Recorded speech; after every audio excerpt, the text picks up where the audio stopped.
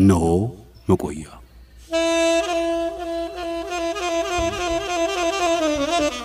በመቆያችን እናቆያችሁ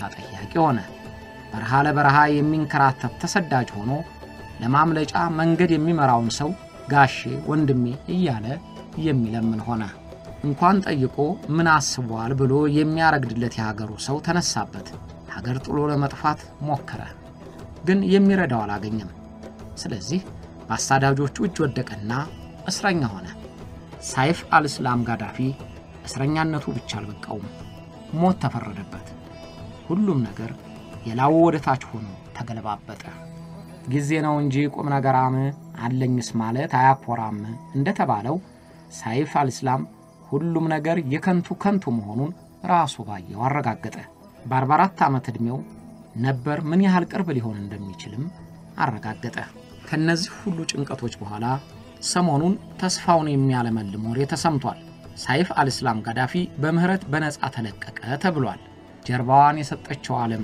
ፊቷን እየገለጠችለት ይሆን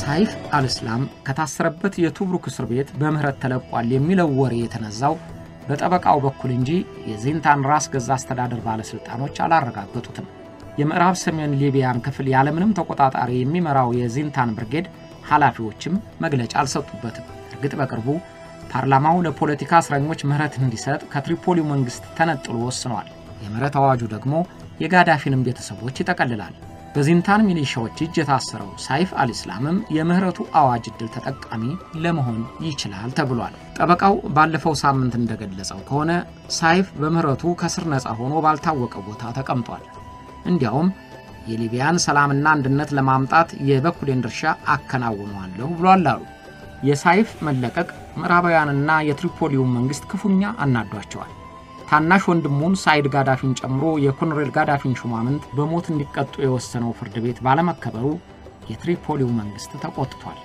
አንዳንድ ሞራንም የሳይፍ መለቀቅ መላቀጡን የጠፋውን የሊቢያን ችግር የባሰ ቅጣም ባሮን ያወጣዋል እያሉ ይወተውታሉ ዛንታንን የሚመራው የአዳሚ አትርቲ መንግስት ግን ማንንም ቢንጫጫ በዚህ ጉዳይ ላይ ምንም ለማለት አልፈልግም ብሎ ዝም ብሏል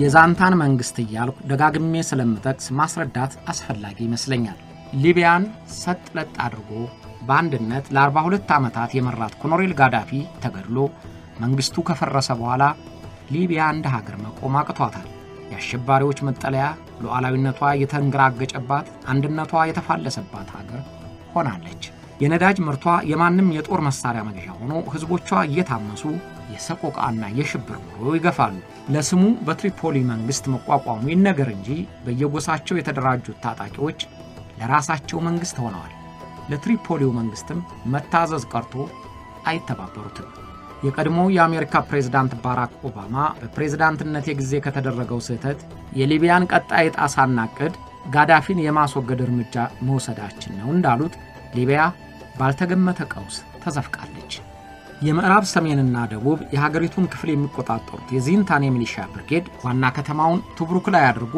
መንግስት መስርቻለሁ ብሏል የተባበሩት መንግስታት ድርጅትም አብሮት ይሰራል በኮማንደሩ አጂሚ አትርቲ የሚመሩት የዚንታን ሚሊሻዎች ጋዳፊን የሚያካትተው ጎሳ አባሎች ናቸው የጋዳፊ የትውልድ ቀዬ ከሆነው ሰርት ጀምሮ እስከ ባህር ዳርቻ ይቆጣጠሩታል ሀገራትና የተባበሩት መንግስታት ድርጅት ዕውቅና ሰጥተናል የሚሉት በትሪፖሊ ያለው መንግስት የሊቢያ ተወካይ ነኝ ይላል ግን በመስራቅና በምዕራብ የታጠቁትን ተቃዋሚዎች ለመቆጣጠር አቅም የለው የሚያስተላልፈውን መመሪያም የሚሰማው የለም የዚንታን ብርጌድ ተብሎ የሚታወቀው መንግስት ለትሪፖሊው መንግስት ዕውቅና መስጠት ይቸግራዋል ቢያስታርቋቸው ምርቃቸው አይቆይም ስለዚህ ከስምምነታቸው ይልቅ ጸባቸው ያይላል ሳይፍ አልእስላምን የማረከውም ያሰረውም አሳልፈን አንሰጠውም ብሎ እስካሁን ያቆየው ይሄው የዚንታን ታጣቂ ቡድን ነው የትሪፖሊውና የዚንታን ሚሊሻዎች አለመስማማት ለሳይፍ ጥሩ አጋጣሚ የፈጠረለት ሳይሆን አይቀርም። በሰሃራ በረሃ አቋርጦ ወደ ኒጀር ለመሄድ መንገድ እንደጀመረ በታጣቂ አሳዳጆቹ አባሪ ከሚባለው አካባቢ ተማረከ። አባቱ ጋዳፊ ከተገደለ በኋላ ለአንድ ወር ያህል ያለበት የት እንደሆነ አልታወቀም ነበር። ቀድሞ ጎረቤት ሀገር ወደ ሆነችው ኒጀር የኮበለለው የደህንነት ሚኒስትሩ እርዳታ አድርጎለት ወደ ኒጀር ለመሄድ የመንገድ መሪ በድብቅ አፈላልጎ አገኘ። የጠየቀውን ያህል ገንዘብ ከፍሎት ጉዞ የሚጀምሩበትን ቀን ቆርጠው ተለያዩ። ይሁንና ቀን የጎደለበት ሰው የሚታመኑለት ሰዎች ለማግኘት እንደ ሰማይ ይርቀዋል። ወዳጆቹ ይክዱታል፣ የሚያምናቸው ያጋልጡታል። ወትሮ አንድ ጊዜ አይነህን ባየነው እያሉ የሚያከነፍሱለት በሩቅ ርቀት ይሸሹታል። ፊትህን ሞታለን ብለው የሚፎክሩት አጋልጠው ይሰጡታል። ሳይፍ አልእስላም እንዲህ ያለጣ ገጠመው። ታመንልሃለሁ ብሎ ገንዘብ የተቀበለው መንገድ መሪ የሱፍ ሳላህ አልማሃዲ ለሚያሳድሩት ጠላቶቹ አሳልፎ ሊሰጠው ቆረጠ። ወይም የተዋጊዎቹ ኃላፊ እንዳለው ለማን በየራሴን አደጋ ላይ ጥላለሁ ብሎ ሳይፍ ያለበትንና ወደ ኒጀር ሊሄድ ማሰቡን ጠቆማቸው። ሳይፍ በአራት ላንድ ክሩዘሮች 15 ተከታዮቹን አስከትሎ ጠላቶቹ እንደሚጠብቁት ሳይጠረጥር ጉዞ ጀመረ። ለማሳሳት ሁለቱ መኪኖች በሌላ መንገድ ሄዱ። በመንገድ መሪው ጥቆማ የተዘጋጁት ታጣቂዎች ግን ያልሳይፍን መኪና በየት በኩል እንደሚሄድ ስለሚያውቁ ሌሎቹን ሁለት መኪናዎች አልተከተሉም። በድንገት መንገድ ዘግተው ቆሙ አሏቸው። ማንነታቸውን ጠይቋቸው። ሳይፍ አብዱል ሰላም ነኝ አላቸው። ግን ሊያታልላቸው አልቻለም። ስለዚህ ያዙት። ራሱን ጠምጥሞ ፊቱን በግማሽ ሸፍኖ የበረሃ ተጓዥ መስሏል። ሰርተቴ ቀሚስ ለብሷል። ፊቱን ጥቅጥቅ ያለው ጺሙ እስከ አፍንጫው ሸፍኖለታል። ግን ራሱን ለመለወጥ አላስቻለውም። አውራጣቱና ሁለቱ የግራ ጣቶቹ በውጊያ ላይ በጥይት ስለተመቱ በቁስል ማሰሪያ ተጠግነዋል። እጁ ሲያዝ ሁለት ክላንሽኮቭና ሽጉጥ ይዞ ነበር አሉ። ነገር ግን አንድም ጥይት አልተኮሰባቸውም። ስንይዘው የድንጋጤ መልክ ይታይበት ነበር። የምንገድለው ሳይመስለው አይቀርም ይላል እጁን የያዘው ታጣቂ ዊሳም ዳግላይ። ሳይፍ አልእስላም እንደተጋለጠ ሲያውቀው ለምን አትገሉኝ ግደሉኝ እያለ ማራኪዎቹን ጠየቃቸው። ማራኪዎቹ ግን አልገደሉትም፣ አላንገላቱትም። በሌሎች ወንድሞቹ በሙስጣፍና በካሚስ የደረሰው እንግልት በሱ ላይ አልደረሰም። ወዲያው አሁንም ድረስ ወደ ታሰረበት የቱብሩክ ከተማ ባይሮፕላን ወሰዱት። ሳይፍ እንደታሰረ ለመጀመሪያ ጊዜ ይህን ቃለ መጠይቅ ሰጠ። أما فيما يخص الظرف الحالي اللي ممكن في لغط، طبعا احنا بعد خروجنا من بوليس تعرضنا الى غارة من الحلف الصليبي واستشهدوا معنا 26 من شبابنا من رفاقي، والباقيين كانت كلهم جروحهم بليغة. أنا أصبت في تلك الغارة. غارة كانت ባኒ ዋዲ ለቀን ከወጣን በኋላ የመስቀል ተዋጊዎቹ ከበውን 26 የሚሆኑ ሰዎች ተሰው ብዙ ቁስለኞችም ነበሩ። እኔ ቆሰልኩት ኮር በፊት በተደረገው ውጊያ ነው። የተዋጉን የመስቀል ተዋጊዎች እንጂ ሊቢያኖች አይደሉም። ያጠቁን በውጮቹ ጠላቶቻችን የሚያዙት ሽፍቶች ናቸው። እዚሁ ዚንታን በመቆየቴ ተስማምቻለሁ። ምክንያቱም ሕክምና እንደማገኝና ለሚያስፈልገኝ ቀዶ ሕክምና የሚሆን አኔስቴዥያ አለ ስለተባለ ነው። እዚህ ያለውት ከሊቢያኖች ጋር ነው፣ ከቤተሰቦቼ ጋር ነው። ስለ ሕክምናዬና ስለ ችግሮቹ ሁሉ እንነጋገራለን።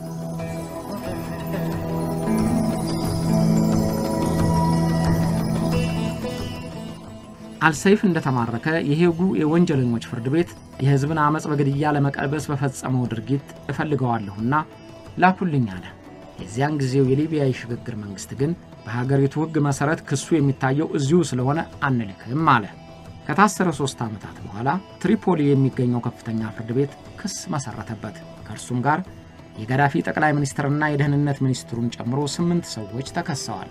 ፍርድ ቤቱና የሽግግሩ መንግስት ሳይፍ አልእስላም ወደ ትሪፖሊ እንዲላክ ለዚንታን ብርጌድ ኃላፊዎች ትዕዛዝ አስተላለፉ።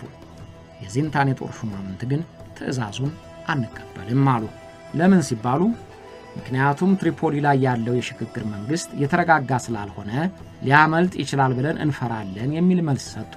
የሽግግር መንግስቱ መሪዎች ተቆጡ። የሄግ ፍርድ ቤትም ተቃወመ። የተባበሩት መንግስታት ድርጅት የሰብአዊ መብት ተሟጋችም ነቀፈ።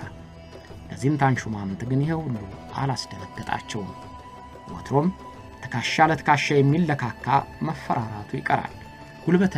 ጉልበተኛውን ሊያዘው አይችልም። ስለዚህ የቶብሩክ ኃላፊዎች ሁሉንም ቀረቀሯቸው። አማላጅ ገባቸውና ባይሆን በቪዲዮ ኮንፈረንስ የፍርድ ሂደቱ ይቀጥል ተብሎ ስምምነት ተደረሰ። ጥርስ የሌለው የትሪፖሊ የሽግግር መንግስት የተናገረው ባለመፈጸሙ አንጀቱ ያረረ የሳይፍ አልስላም ችሎት በቪዲዮ ኮንፈረንስ እንዲከናወን ተደረገ። ሌሎች ተከሳሾች ትሪፖሊ በሚገኘው ፍርድ ቤት በግንባር ሲቀርቡ ሳይፍ ግን ቶብሩክ በሚገኘው እስር ቤት ባለው ክፍል የእስረኛ ልብሱን ለብሶ ይጠየቃል፣ ይከራከራል።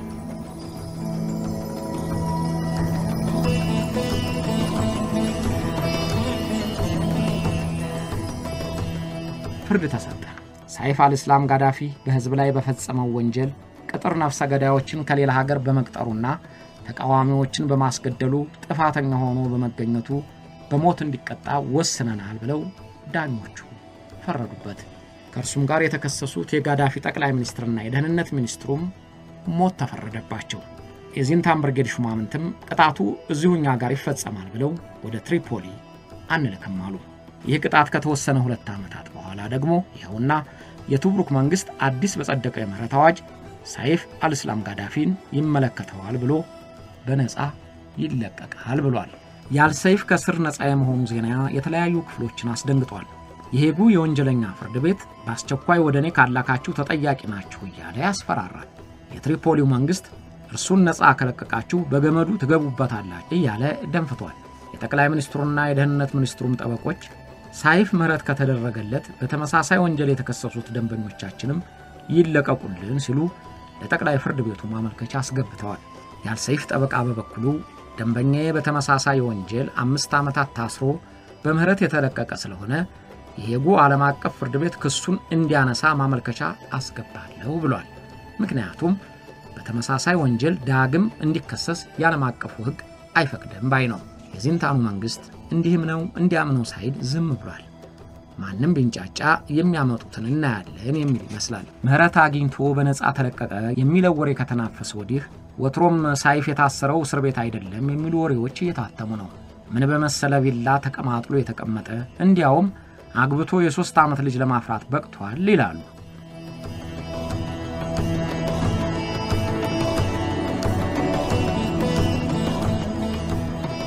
ሳይፍ አልስላም ጋዳፊ የህዝብ አመጽ በተከሰከሰበት ጊዜ አንድ ወንድና ሴት እስኪቀር እንዋጋለን ከሚለው መግለጫው ጀምሮ በሊቢያ ደም እንደ ጅረት ይወርዳል እስከሚለው ማስጠንቀቂያው ድረስ የአባቱን መንግስት ቃል አቀባይ ሆኖ አገልግሏል። የዓለም ዕውቅ መገናኛ ብዙሃን እነ ቢቢሲ፣ እነ ሲኤንኤን፣ እነ ኤቢሲ፣ እነ ስካይ ኒውስ እና እነ አልጀዚራ አይነቶቹም አነጋግረውታል። ኮሎኔል ሙአmmar ጋዳፊ ከሌሎቹ ልጆቹ ይልቅ ሳይፍን ለፕሮፓጋንዳው መመደቡ ልሳነ ብዙ መሆኑና ጥያቄዎችን እንዳመጣጣቸው ለመመለስ የተሻለ አቅም እንዳለው ገምቶ ይሆናል። ወይም በዚያን ጊዜ ከአውሮፓውያን ጋር ተቀራርቦ ይሰራ ስለነበረ ቢናገር ይደመጣል ብሎ ይሆናል። ለምሳሌ ለምን የህዝቡን የዲሞክራሲ ጥያቄ አትመልሱም ለሚለው ጥያቄ አባቱ ኮሎኔል ሙአmmar ጋዳፊ የመለሰው ድፍን ያለ መልስ ነበር። ዲሞክራሲ አለ፣ ስልጣኑ የህዝብ ነው። እኔ እኮ ስልጣን ስለሌለኝ ከየትኛው ቦታ ነው የምወርደው? የጀምሃሪያ አወቃቀር ስለማይገባችሁ ነው እኮ ብሎ ነበር ጋዳፊ የመለሰው። ሳይፍ ግን ለተመሳሳይ ጥያቄ የሰጠው መልስ ከዚህ ይለያል። የአባቱ መንግስት የዲሞክራሲ ጥያቄን ለመቀበል ዝግጁ መሆኑን ይጠቅስና ያሁኑ አመጽ ግን ታጣቂዎች በጦር መሳሪያ የሚመሩት በሀገር ላይ የተቃጣ ሽብርና ውንብድና ስለሆነ እንዋጋዋለን ይላል። እንዲህ ያደረገ ያለመታከት ጥያቄዎችን እየመከተ ቆየ።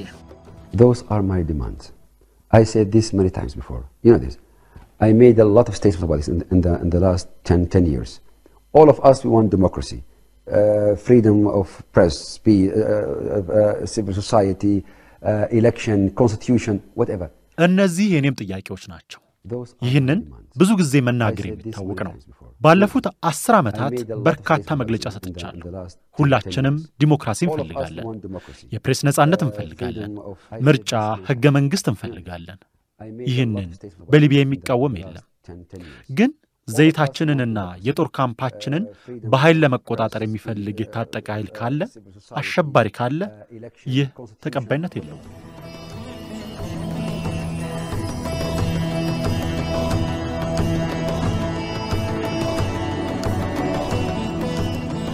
ሳይፍ ቀላል አኗኗር የሚመርጥ ከሌሎች ጋር በቀላሉ የሚግባባና የማይከብድ ሰው ነው ይሉታል። በዕለት ተዕለት ኑሮው እንደ አንዳንድ የመሪዎችና የባለስልጣን ልጆች ወይም እንደ ወንድሞቹ ሰማውን በርግጫ ካልመታው የሚል ጥጋበኛ አልነበረም ይሉታል። ጥሩ ባህሪ ያለው የሚል ዝና በድፍን ሊቢያ ሲነገርለት ነበር። እንደ ሳዳም ሁሴን ልጆች ቃሲምና ኡዳይ ባለስልጣኖቹን እየጠራ የሚዘልፍ የብሔራዊ እግር ኳስ ቡድን ተጫዋቾቹን የሚያስገርፍ አልነበረም። ሳይፍ ከወጣት ባለሙያዎች ጋር ተመሳስሎና ተቀራርቦ በመስራት ያምናል። ምሁር ነው። በኋላ ጭቅጭቅ ቢነሳበትም ከለንደኑ ስኩል ኦፍ ኢኮኖሚክስ የዶክትሬት ዲግሪውን አግኝቷል። እንግሊዘኛ፣ ፈረንሳይኛና ጀርመንኛ ቋንቋዎችን አስተካክሎና አቀላጥፎ ይናገራል ይላሉ የህይወት ታሪኩን የዘገቡት እነ ቢቢሲ። በሊቢያ የህዝብ የትጥቅ አመጽ ተቀስቅሶ የጋዳፊ መንግስት የውጥሪት ከተያዘ በኋላ ግን ለዶክተሬት ዲግሪው ያቀረበው ጽሑፍ ላይ ሳይቀር ጥያቄ ተነሳ። ከለንደን ስኩል ኦፍ ኢኮኖሚክስ ዲግሪውን የተቀበለው አመጹ ከመቀስቀሱ 2 ዓመታት በፊት ነበር። በእነዚያው ዓመታት ከጋዳፊ ፋውንዴሽን ዩኒቨርሲቲው 1.5 ሚሊዮን ፓውንድ መውሰዱ ተረጋገጠ። የሳይፍ አማካሪ የነበሩት ፕሮፌሰር ዴቪድ ጋድ እርዳታው ከመሰጠቱ በፊት ጥቂት ቀደም ብለው ከሌሎች ታዋቂ ምሁራን ጋር የፋውንዴሽኑ የቦርድ አባል ሆነው ነበር። እነዚህ ሁሉ ተገጣጠሙና የተከበረው ዩኒቨርሲቲ ከሊቢያው ጋዳፊ ጋር ያለው ግንኙነት ጤናማ አልነበረም የሚሉ ጥርጣሬዎች ተቀሰቀሱ። ስለዚህ ፕሮፌሰር ዴቪድ ከቦርድ አባልነታቸው እንዲለቁ ተደረገ። የትምህርት ቤቱ ግንኙነት በገለልተኛ አጣሪ እንዲመረመር ተወሰነ። በዚያ ምክንያት የትምህርት ቤቱ ዳይሬክተር ሰር ሃዋርድ ዴቪስ በገዛ ፈቃዳቸው ኃላፊነታቸውን ለቀቁ። ቅሌቱ በትምህርት ቤቱ እርዳታ መቀበል ላይ ብቻ አላበቃም። ሳይፍ ያቀረበው የመመረቂያ ጽሑፍ ከሌላ ሰው ስራ የተቀዳ ነው የሚል ክስ ቀረበ። እነዚህ ሐሳቦች ሲገጣጠሙ ትምህርት ቤቱ በጋዳፊ ፋውንዴሽን በወሰደው ገንዘብ እየተደለለ ለሳይፍ የማይገባውን ዲግሪ ሰጥቷል የሚል አንደምታ ያዘ። ሳይፍ በዚህ አይነቱ ርካሽ ተግባር በመጠርጠሩ ተናዶ መግለጫ ለመስጠት ተገዷል። እንደሱ እምነት ከሆነ ክሱ ቀን የከዳቸው የመሰላቸው ፈሪዎች የጠነሰሱት የክህደት ሴራ ነው። ለንደን ስኩል ኦፍ ኢኮኖሚክስ ባቀረብኩት ስራዬ ኮራለሁ። የጋዳፊ ተቃዋሚዎች ወታደራዊ በላይነት ያገኙ ስለመሰላቸው የጥቃት ኢላማ አድርገውኛል። ዛሬ በትምህርት ቤቱ ያሉ የቀድሞ ወዳጆቼ ሊያዋርዱኝ የፈለጉበት መንገድ ሊያሳፍራቸው ይገባል። ሽፍቶች ሀገራችንን እያፈራረሷት ነው። ፈሪዎችም ተነስተውብናል። የሚሰማው አጥቶ እንጂ አመጹ ከመነሳቱ 7 እና 8 ዓመታት ቀደም ብሎ የአባቱን መንግስት እንደገና ለማዋቀርና በተሐድሶ ለመጠገን ሀገር ያወቀው እንቅስቃሴ ሲያደርግ ነበር። ሕገ መንግስት በሌለባት ሊቢያ ሕገ መንግስት እንዲኖር የጋዳፊ ቃል ብቻ ሕግ መሆኑ ቀርቶ የተቀረጹ ሕጎች እንዲኖሩ በግልጽ ሲያሳስብ ቆይቷል ይባላል። ከጋዳፊ ስልጣን በመለስ ያለው የመንግስት ኃላፊነት በምርጫ እንዲሆን በይፋ ሲወተውት እንደነበረ ይዘገብለታል። የውጭ ኢንቨስተሮችን የሚያሳትፍ የኢንቨስትመንት ፖሊሲ እንዲኖርም ጥረት አሳይቷል። እነዚህ መብቶች እንዲከበሩ በቃል ብቻ ሳይሆን የራሱንም ጅማሬዎች ለማሳየት መሞከሩ ይነገራል። ወጣቶችን አሰባስቦ ስለ ተሐድሶ አስፈላጊነት የሚጽፍ ጋዜጣ ማሳተም ጀምሮ ነበር። ግን የጀመራቸው ሐሳቦች እንዲጨናገፉ ግፊት በዛበት። የገዛ ወንድሞቹ ሳይቀር ተቃዋሚው ሆነው የአባቱን አስተያየት አወላገዱበት። በኋላ አፈር ልሰው ድንጋይ ነክሰው የማያገኙትን እድል በሳር በቅጠል ብለው አጠፉት። It was a big mistake not to move fast. I was shouting every day. I was crazy about going fast and implementing the reforms in the right time. I worked very hard to go, to implement many ideas, but things went wrong. ትልቅ ስህተት ነበር። ስለዚህ ጉዳይ በየጊዜው ጮኬ ነበር። ተሐድሶውን ተግባራዊ አድርገን በፍጥነት ለመራመድ ወትውቼ ነበር። የተለያዩ ሐሳቦችን ተግባራዊ ለማድረግ ደክሜ ነበር። ግን ነገሮች የተሳሳተ መንገድ ያዙ። አሁን ይኸውና ካስቸጋሪ ሁኔታ ጋር ተጋተር።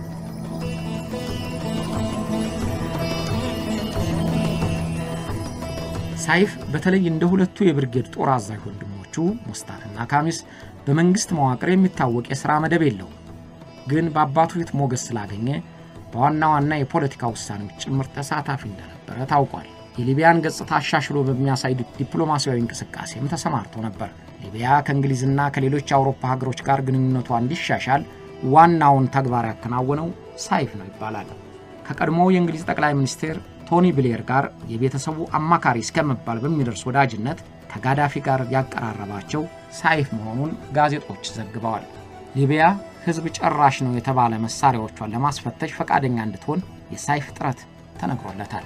በሉከርቢው የአውሮፕላን ፍንዳታ ጉዳት ሰለባዎች ጋዳፊ ካሳ እንዲከፍሉ ያግባባቸው ሳይፍ ነው ተብሏል። ሆን ብለው የኤችአይቪ ቫይረስን በሊቢያ ህፃናት ላይ አስተላልፈዋል ተብለው የታሰሩትን 6 የቡልጋሪያ ኖርሶችን ያስፈታቸው ሳይፍ ነው ተብሏል። በመትኩም በሉከርቢ አየር ላይ በፈነዳው የአሜሪካ አውሮፕላንና ለተሳፈሩት የ217 ተጓዦች ህይወት ተጠያቂ ነው ተብሎ እድሜ ልክ እስራት የተወሰነበትን አልማርጋኒን ከእስር ለማስፈታት የተቻለው በሳይፍ ተልኮ ነው። እነዚህና ሌሎችም የዲፕሎማሲ እንቅስቃሴዎቹ ሞገስ ላስገኙለት በምዕራባውያን መንግስታት ዘንድ የተከበረና ተስፋ የተጣለበት ነበር። መቼም የዘመናችን ሿሚና ሻሪ መገናኛ ብዙሃን ሆነዋልና እነ ኒውዮርክ ታይምስ ሳይቀር ሳይፍን ለግልጽነትና ለተሐድሶ ልቡን የከፈተ የሊቢያ የወደፊት ተስፋ የሀገሩን አቅጣጫ ወደ ዲሞክራሲ ለማዞር ጥረት የሚያደርግ የተማረ በሚሉ ርዕሶችና ቃላቶች ሲያሞጋግሱት ነበር። ሞገሳቸው ግን የሊቢያ አመጽ ከተቀሰቀሰና ሳይፍም ከአባቱ ከወገነ በኋላ ተሰረዘና በወንጀላ የቃላት ዱላ ይቀጠቅጡት ገቡ። The West, we know them very well. When you are strong, you know, they run after you. They are like, you know, they're like cats. If you are weak, they want to be like tigers. We know this game. We tried them for a long time. We know them for a long time. ምዕራቦችን በደንብ እናውቃቸዋለን። ጠንካራ ሲያገኙ ከኋላ ይከተላሉ። እንደ ድመት ናቸው። ደካማ ሲያገኙ ደግሞ እንደ ነብር መሆን ይፈልጋሉ። ይህን ጨዋታ ከረጅም ጊዜ ጀምሮ እናውቀዋለን።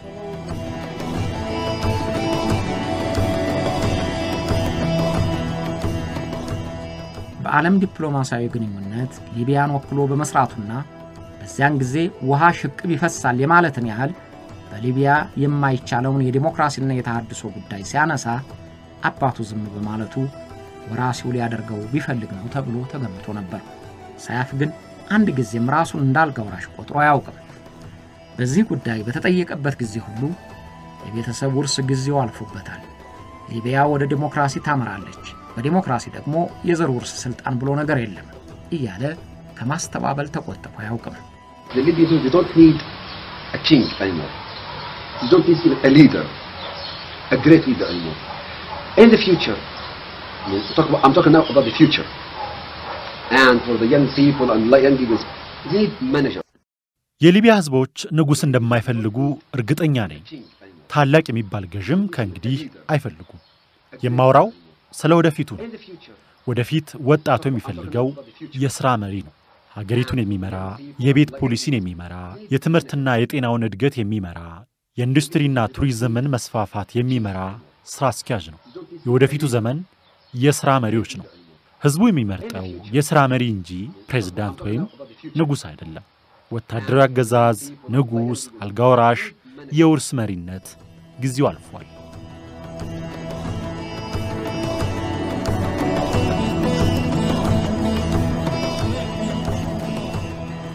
አመጹ ከመቀስቀሱ ከሁለት ዓመታት በፊት ሳይፍ ከማንኛውም የፖለቲካ ጉዳይ ራሱን ማስገለሉን በድንገት በይፋ አስታወቀ። ምክንያቱ ምን እንደሆነ ባይገልጽም በቴሌቪዥን በሰጠው መግለጫ ከዚህ በኋላ በመንግስት ጉዳይ ላለመግባት ወስኛለሁ። ባለፉት ጊዜ ወደ ፖለቲካ የገባሁት ተቋሞች በመጓደላቸው ነበር አለ። የሊቢያ ህዝብ ግን እርሱ የሰጠው ምክንያት አላመነበትም። ሳይፍ ስራዬ ብሎ የሚደክምበትን የተሐድሶና መንግስትን እንደገና የማዋቀር እንቅስቃሴ በወግ አጥባቂዎቹ ባለስልጣናት ዘንድ አልተወደደለትም። የወታደርና የደህንነት ኃላፊነት የተሰጣቸውና በአመጹ ፍልሚያ ወቅት የተገደሉት ሁለቱ ወንድሞቹ ሙስታምና ካሚስ ተቃዋሚዎቹ ሆነው ከአባቱ ጋር እንዳጣሉ ተወራ። ለምሳሌ በፖለቲካ እንቅስቃሴ ውስጥ አልሳተፍም ከማለቱ ጥቂት ቀናት በፊት ከእርሱ ጋር ግንኙነት ያላቸውና አዲስ በተጀመረው ጋዜጣ የሚሰሩ 20 ጋዜጠኞች ታሰሩ። ሳይፍ ያደራጃቸው ጋዜጠኞች ለአልጋሃድ ጋዜጣ የሚሰሩ ሆነው የተሐድሶ እንቅስቃሴ እንዲጀምር የሚያሳስቡ ነበሩ። ግን ብዙ ሳይራመዱ ታሰሩና ጋዜጣው ተዘጋ። ሳይፍ የሊቢያን አስተዳደር ለማደስ የሚያደርገው ጥረት በወንድሞቹና በአክራሪዎች ሲደናቀፍ መቆየቱን የሊቢያ ህዝብ በአመጽ ተቀስቅሶ ወዳጅና ጠላት በሚለይበት ወቅት ራሱ ተናግሮታል። ሳይፍ ለሲኤንኤን ጋዜጠኛዋ ክርስቲያና ማንፉር አመጹ እንደተቀሰቀሳት የነገራት ይህንኑ ነበር። የተሐድሶውን ሐሳብ እየተቃወሙ ያስቸግሩ የነበሩት ወግ አጥባቂዎች አሁን ተገልብጠው ተቃዋሚ መሆናቸውን ነበር። The people who were responsible for that, stopping me from going forward, they are the same people who I see them every day on the TV saying, bye-bye, we are going with the next group. ለተሐድሶ መኮላሸት ተጠያቂነት ያለባቸውና እኔ ወደፊት እንዳልራመድ ያወቁኝ የነበሩ እነዚያው ሰዎች ዛሬ በየቀኑ በቴሌቪዥን እየቀረቡ ወደ ሌላው ቡድን መሄዳችን ነውና ደና ሁኑ ሲሉ እሰማቸዋለሁ።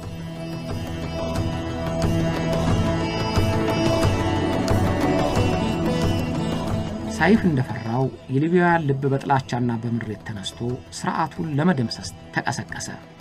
ያን ጊዜ ግን አባቱና ሹማምንቶቹ የሳይፍን ሐሳብ ምነው በተቀበልን ኖሮ እያሉ ቢቆጩ ድንጋይ እንደመንከስ አይነት ሆነባቸው። በርግጥም የሳይፍ ሐሳቦች ወደ ተግባር ቢለወጡ የጋዳፊና የልጆቹ የውርደት ሞትና የሊቢያን መከፋፈል ነዳጇም የማንም መጫወቻ ከመሆን በዳነ ነበር የሚሉ የፖለቲካ ተንታኞች ብዙ ናቸው። ይሁንና የህዝብ አመጽ ሲቀሰቀስ ሳይፍ በቀድሞ አቋሙ አልጸናም። ትንሽ ስጋ እንደ መርፌት ወጋ እንደሚባለው የደም ነገር ሆነበትና ከአባቱ መንግስት ጋር ወገነ። አማጽያኑን በኃይል ለመጨፍለቅ እጁን አስገባ። በሱ እምነት አመጹ በውጭ ኃይሎች ሲጠነሰስ የኖረውን ሊቢያን የመበተንና ነዳጇን የመቀራመት አጀንዳ የሚያስፈጽም ያሸባሪዎች አመጽ እንጂ ለዲሞክራሲ ተብሎ አይደለም። ሳያገኝ ያሰበውንም ሳያሳካ እንደፈራው ሁሉንም ጠራርጎ የሚወስደው ጎርፍ ከተፋለና የአባቱን መንግስትና ቤተሰቦች ጠራረጋቸው።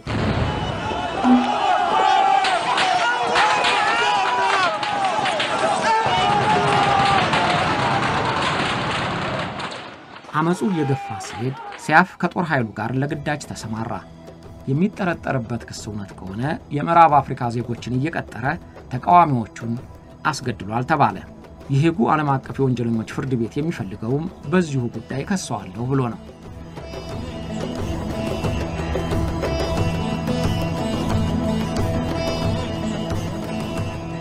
ሳይፍ አልእስላም ጋዳፊ ምህረቱ ጸንቶለት ነፃ ሆኖ ከተለቀቀ ለሊቢያ ሰላም የሚጠቅም ተግባር ያከናውንም እንደሆነ ወይም ተቀናቃኞቹ እንደሚፈልጉት ተመልሶ ወደ እስር ቤት ይወረወርም እንደሆነ ወደፊት ይታያል። ለአሁኑ ግን የሞት ፍርዱ ተሽሮለት ነፃ ነህ ተብሏል። ወትሮም የዘገየ ነገር መላ ያጣም።